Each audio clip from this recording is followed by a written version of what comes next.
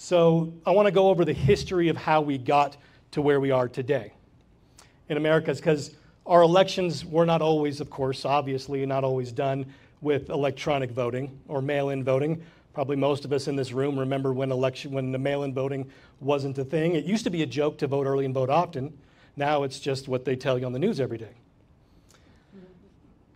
And so we just kind of going to go over the destruction of American elections in the 19th century to now, the installation of parties as state gatekeepers, the introduction of democracy into the Union, and then summary and solutions. So elections in America, your personal vote was a public record. So the exact opposite of what the appeals court had said is your vote was public record. Not just that you voted, but how you voted was part of the public record.